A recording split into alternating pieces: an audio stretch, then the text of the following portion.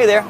So last week, whilst I was working on putting together Zan's diamond in split time opposites with toroids, Kory San put in a request on the TechBoy Facebook group for a video on Zan's diamond and all of the different hybrids you could produce with it.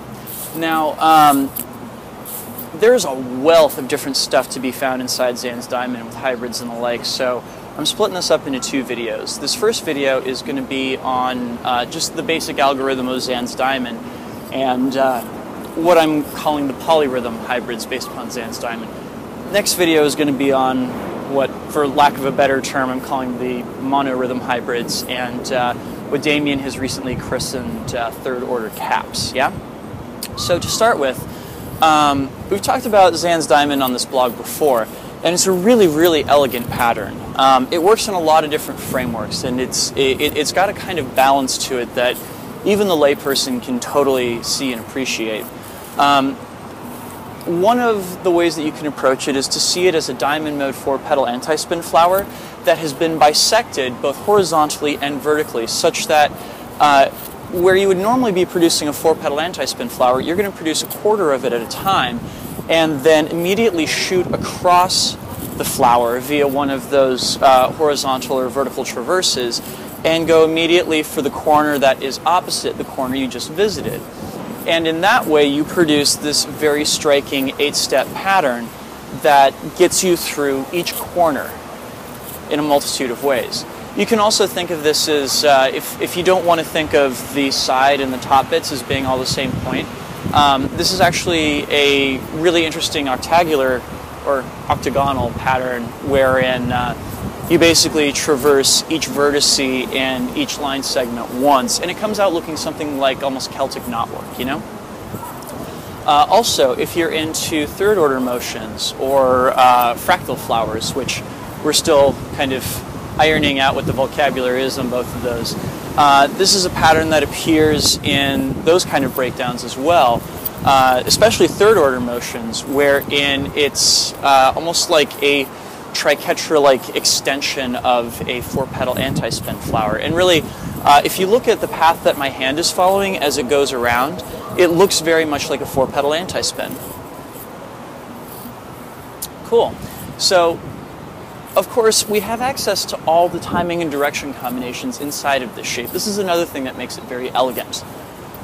So, for example, we can play it same time, same direction. We can play it split time, same direction, etc. But things get interesting once one side of it becomes an extension rather than an anti-spin. So, say I can keep the Zan's diamond algorithm with my right hand, even as my left hand produces an extension all the way around. And what comes out of it is something that, you know, shares some characteristics of a Mercedes, that is like a triquetra versus extension, but does so in a way that travels around in kind of a cool fashion, right? And the cool thing is that the properties of this mean that as you're going through this pattern, you will pass through all of the opposites, timing, and direction combinations at least once, and if I'm not mistaken, 4 times. And you have access to this in all the different timing and direction combinations. So, for example, I could switch my hands into opposite split time and produce a pattern that is going to cycle through split time, same direction, and same time, same direction, like so. So I've gone ahead and I've videoed out all the different basic and hybrid patterns that have worked out so far with this. So I'm going to go ahead and break to show you that now.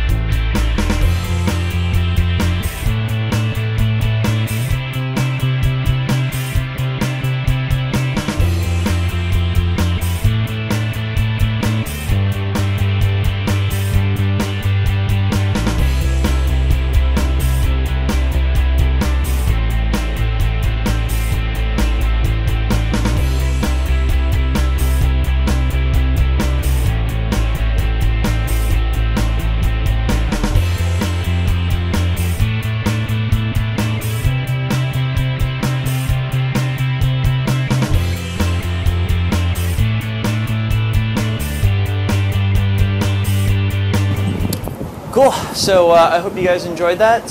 Be back here next week for a discussion on what happens when these hybrids of ours maintain timing and direction throughout. Yeah? Awesome. Thank you for watching, and have yourselves a great week. Peace.